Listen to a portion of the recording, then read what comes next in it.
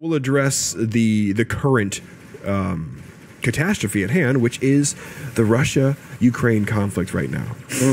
Yes. Unless you've been living under a rock, you are well aware at this point that sometimes is the better choice. Well, yeah. Possibly. Yeah, suffice it to say, there's no way that anybody could right now be unaware of what's going on in Ukraine right now. Russia decided to invade early Thursday morning.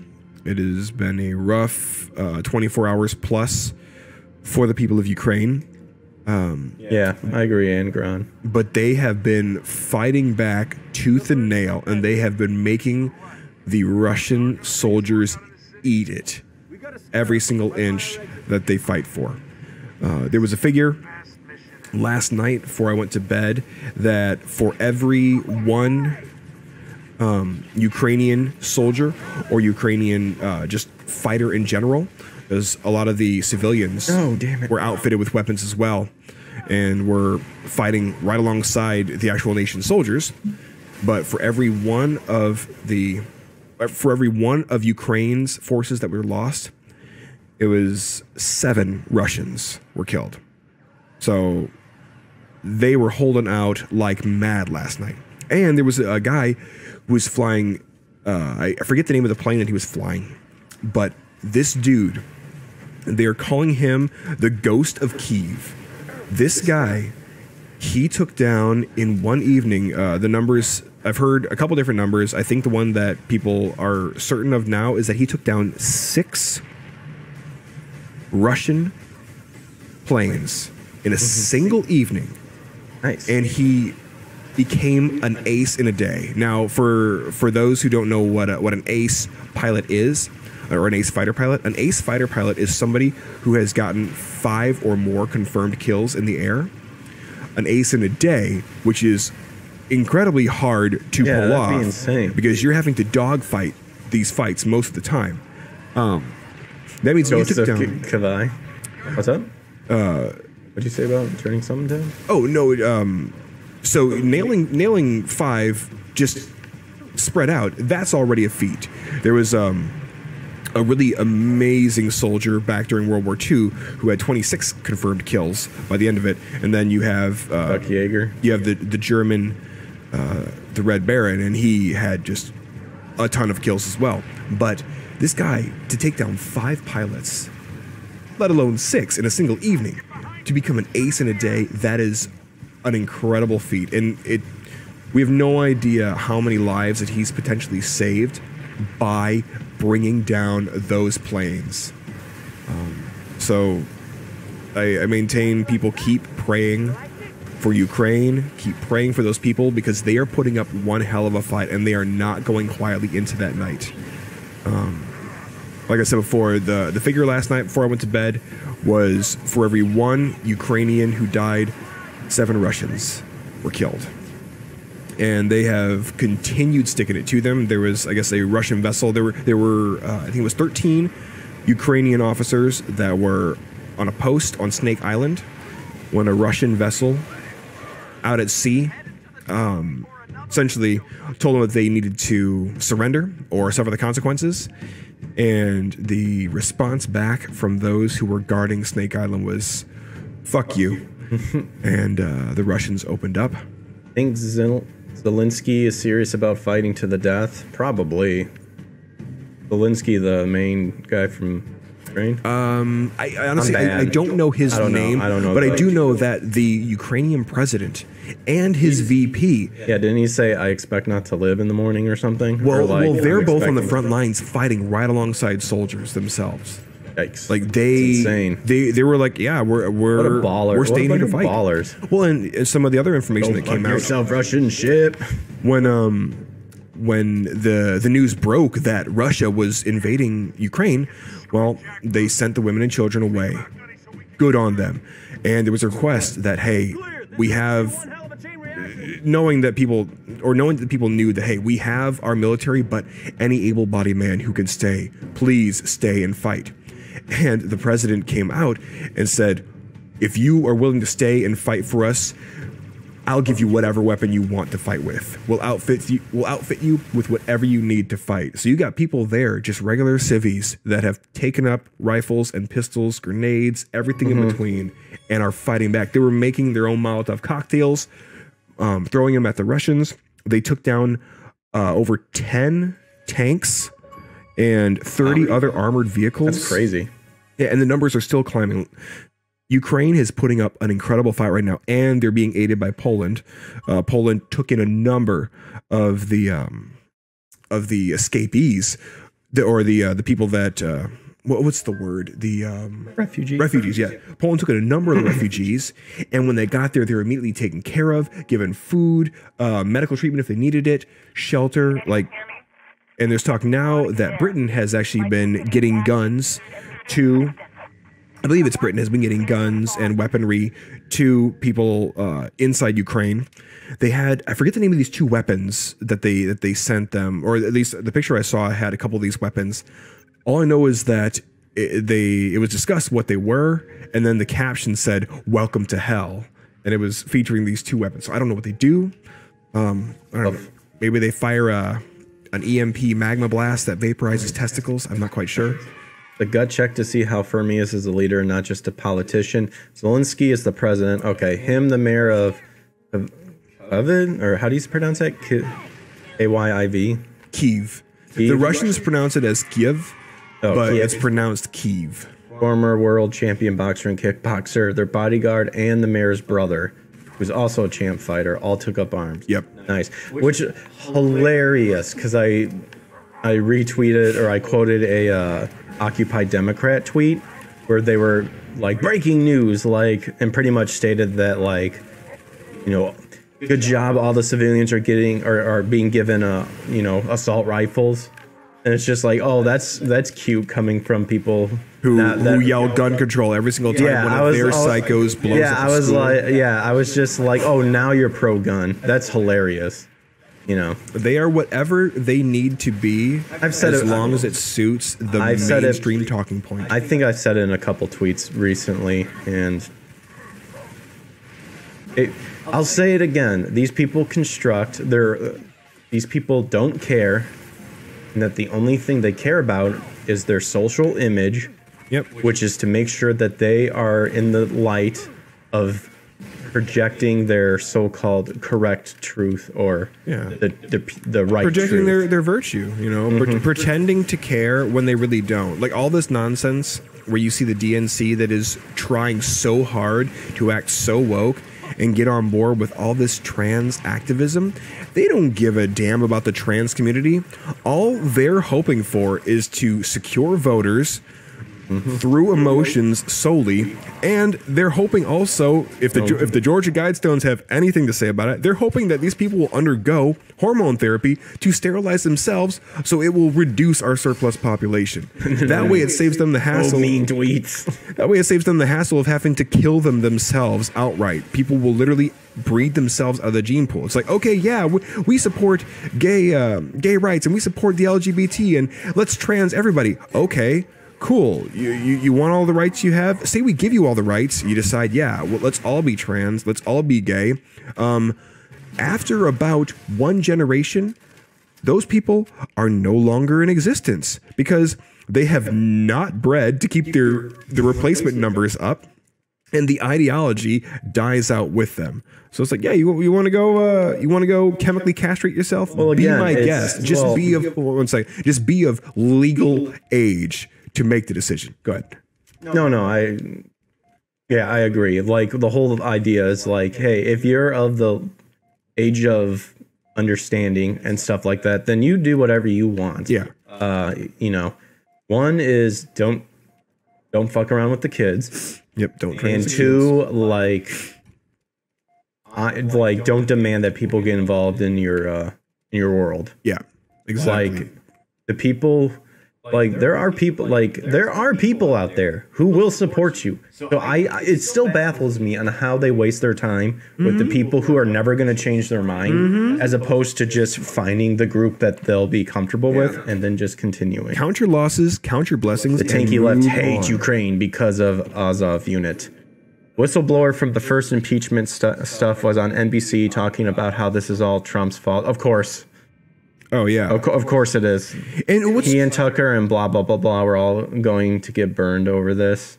You know what's really stupid, too, is you have all these people right now doing this, well, if he was still in office, this would have happened, or this would have happened.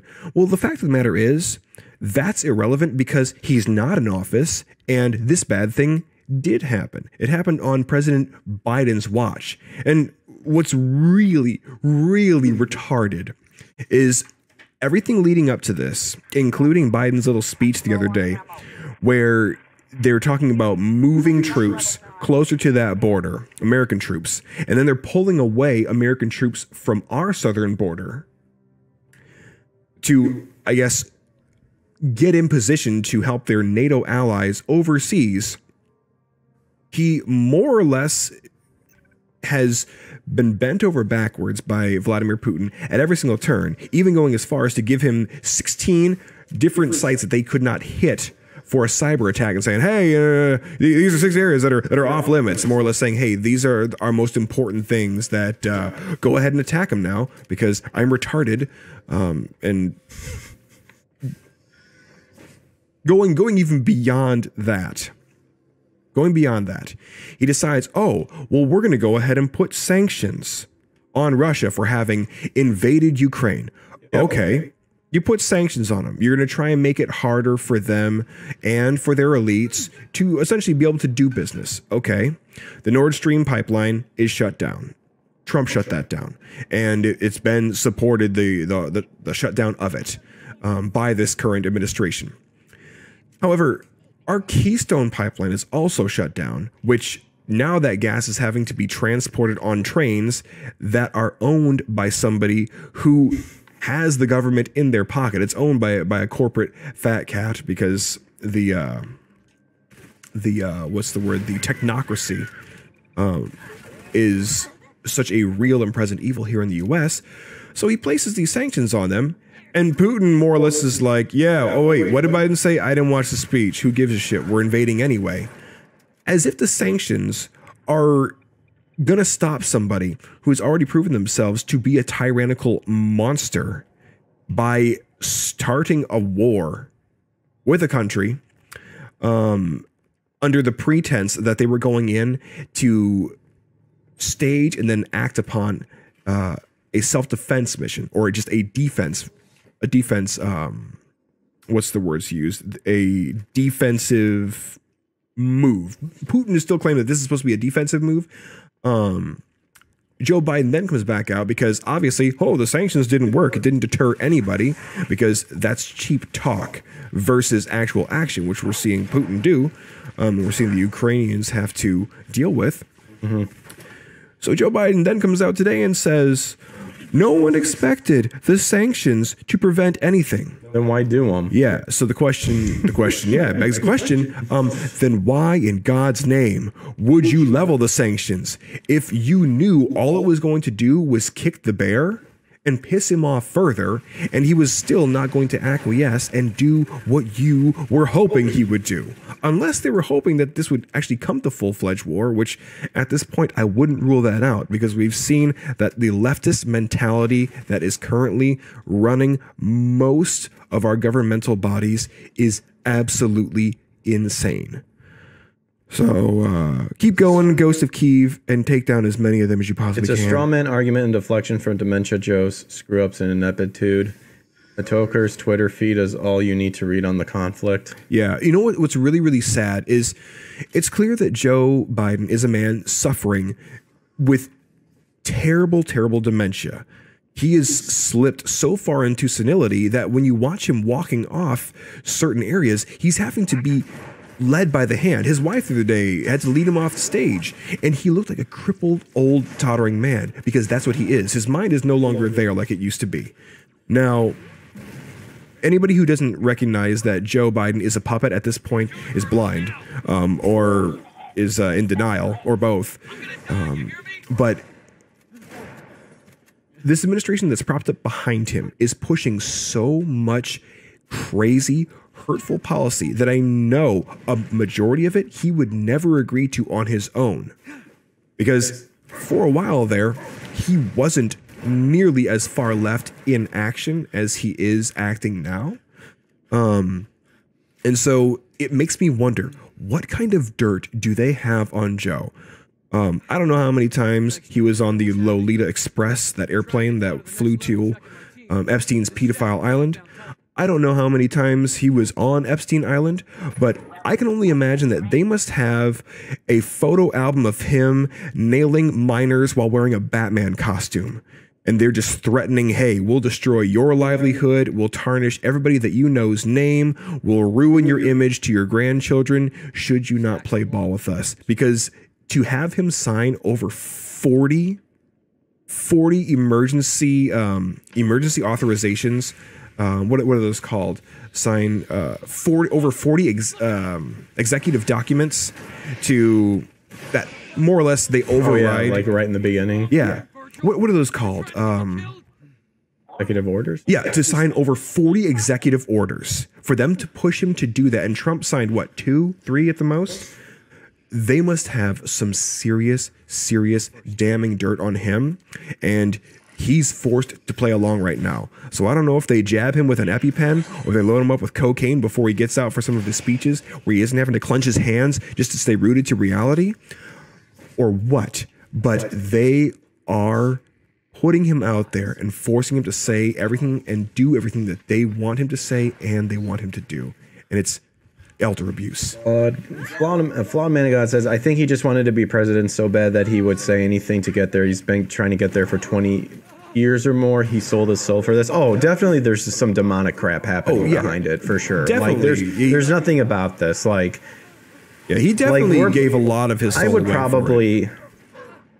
I think obviously the Bible says it's going to get a lot worse. Mm-hmm. It's going to get worse, and then it's going to get into a false good, because that's when, you know, the Antichrist comes and unites the world together under a false pretense, where literal power, like unscientific power, is going to come down. Yep. Like he will call fire from the sky, and people are going to fall for it. But yeah, no, like it's sad because he's not there anymore. Like. Mentally, he's left the building. He's left the building, but it's also demonic crap being pulled into it too that he's a part of. So he's just a husk of a person. Yeah, he is. That not only probably something beyond dementia. Yeah, like I guarantee you. The Torah is too black-pilled and nihilistic. It's basically FTW, burn it all down like he did with COVID. What was it? Medokur, METOQ or KUR. Medokur is too black-pilled and nihilistic. It's basically FTW, burn it all down like he did with COVID. Yeah, they're playing politics with people's lives out there, and we've seen the very real and damning repercussions of that over the last 3 years, with how many people lost their lives to COVID and how many people now are suffering with terrible, debilitating health issues due to the vaccine. Oh, Medicare. That's how you pronounce it. Medicare. Yeah, it's really. My grammar. Good. I speak English. I speak English. Pizza Pepsi good. But yeah, so to reiterate, we know that Joe Biden is a puppet. He is clearly not there anymore. And him being trotted out over and over and over like this, again, they have to have some kind of dirt on him. They have to have something that is so heinous to keep him playing along, because I can't imagine that he would have signed that many documents, that many executive orders, and made such dramatic changes as he has been unless he was being forced to do so. Now, I'm sure he would have made a number of changes that would have upset the balance. I'm sure he would have made a number of decisions and probably done a couple of executive orders that would have walked back a lot of the good that Trump did during his administration. But I don't think it would be near the scale that we're seeing right now.